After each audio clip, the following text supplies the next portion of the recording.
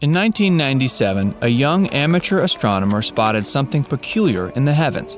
After conducting independent research, Dr. Marcus Wolf made a grisly discovery based on his findings. An interstellar object threatens to collide with Earth. All of life will be obliterated if it does. The 7-mile-wide comet will cause a mass extinction event if NASA and other international space agencies can't devise some kind of solution to circumvent this apocalyptic scenario. There's only room in massive underground bunkers to save 1 million people. As such, a lottery will be devised to select the lucky few that will be saved from the extinction-level event. Don't be alarmed though, this was all just the premise of 1998's Deep Impact, a film that was absolutely panned by critics but did shockingly well at the box office. That same year, Armageddon, a film with such a similar plotline you'd think that there would be lawsuits, was released to similarly tepid critical reception. And yet, audiences came out in droves to see Bruce Willis save the world as we know it from certain doom. Both films were among the highest-grossing features of the year when they were released, with Deep Impact coming in at number 6 and Armageddon taking the number 1 position in terms of ticket sales. There's something so alluring about the idea of a comet or asteroid colliding with Earth and wiping us out of existence. Maybe it's our collective memory of what happened to the dinosaurs, or perhaps it's tied to our general obsession with all things apocalyptic. But it seems like humanity can't shake the idea of the world being destroyed via some kind of impact. If you're a fan of this type of thing, hopefully you had your telescopes out on September 24th, when an asteroid made the closest flyby in years.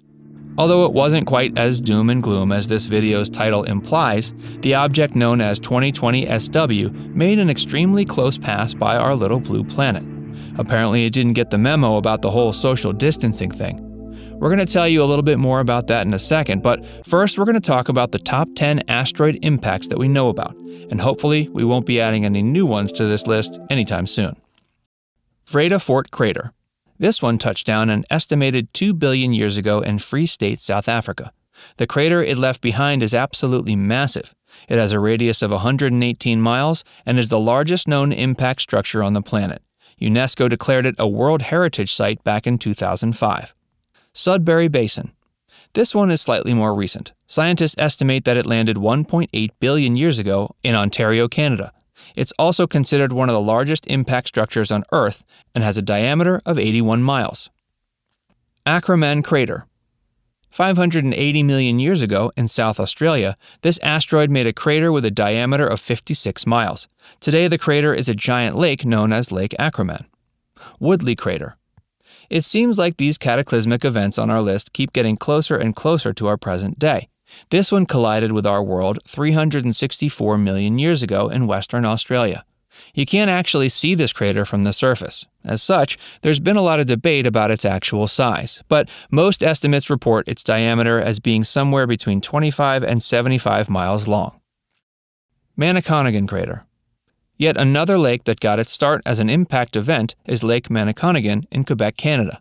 The galactic event that caused this geological formation happened roughly 215 million years ago. Its crater is one of the best preserved of its kind on the planet.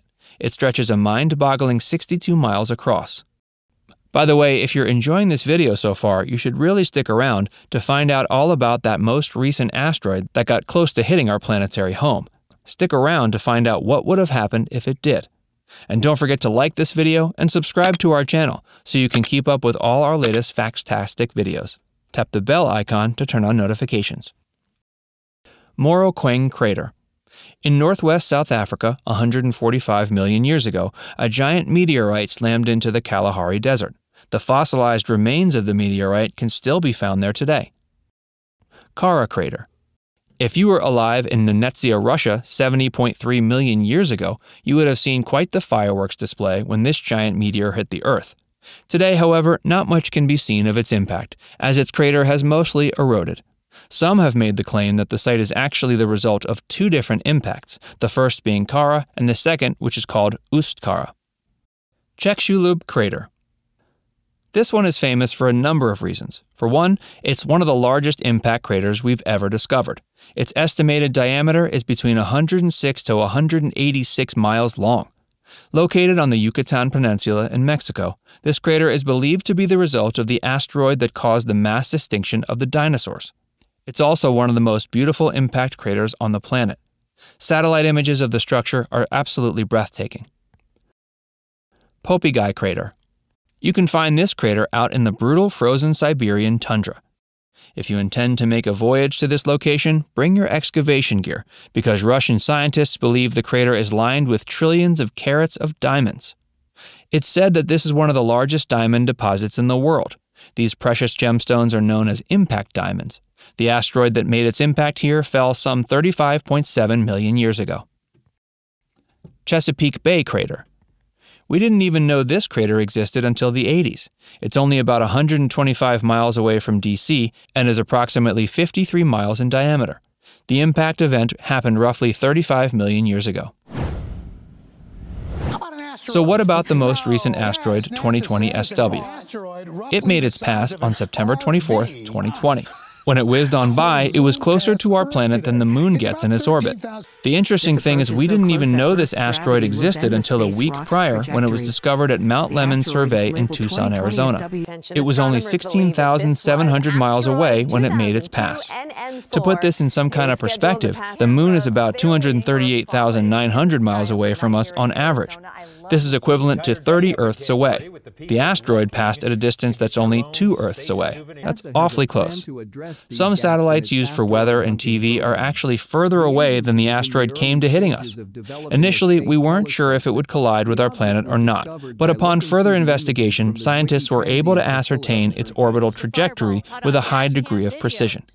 Based upon its brightness when it passed over the Pacific Ocean, astronomers were able to determine it was approximately 15 to 30 feet in diameter, or about the size of a small RV. Even if it were to have a trajectory that crossed paths with Earth, an object of its size coming into our atmosphere would have almost surely broken up before reaching the ground. The result would be a brilliant fiery streak across the sky called a fireball. Dr. Paul Chodas from the Center for Near-Earth Object Studies reassures us that, quote, there are a large number of tiny asteroids like this one, and several of them approach our planet as close as this several times every year. After making its close approach, 2020 SW will continue to make its journey around the Sun. It won't make another return to our Earth-Moon system until 2041, so if you missed it, you might be waiting for a while. When it finally does come back, it will make a flyby much further away this time. Another asteroid is on its way. Researchers discovered an asteroid back in 2018 at the Zwicky Transient Facility in California that will be swinging by Earth on November 2, 2020. That's right, just in time for the U.S. elections. Well, the day before, to be precise. If you thought this year couldn't get any worse with the pandemic, civil unrest, and polarization of society through a divisive election cycle, can you imagine what things would be like if you threw in an apocalyptic asteroid collision just for kicks? Before you get your panties in a bunch, it should be noted that 2018 VPI, as it's known, is only the size of a small car and has only a 0.41% chance of entering Earth's atmosphere. Even if it were to defy the odds and make an impact, the majority of it would break up in Earth's atmosphere. Some people might hear a boom, and pebble-sized meteorites might fall onto rooftops, but that's it. If you're expecting any kind of deep impact or Armageddon-like asteroid touchdown in your life, you're most likely going to be disappointed, or relieved depending on your perspective, to find out that NASA doesn't expect any sizable asteroid or comet to hit our planet in the foreseeable future. They take that kind of thing seriously, as you'd expect. Even so, they estimate the likelihood of an asteroid striking the Earth that's capable of taking out a city at a 0.1% chance per year, so it's not technically impossible. So even though we've been lucky so far and no asteroid is currently en route to our earthly home, there's always the chance that something might be headed our way. Are you afraid of an asteroid hitting Earth in your life, or do you think it's just the kind of thing you see in the movies? Let us know what you think in the comments section. And before you move on to something else, do us a quick favor and give this video a like and subscribe to our channel. Tap the bell icon to turn on notifications so you can keep up with all our latest videos.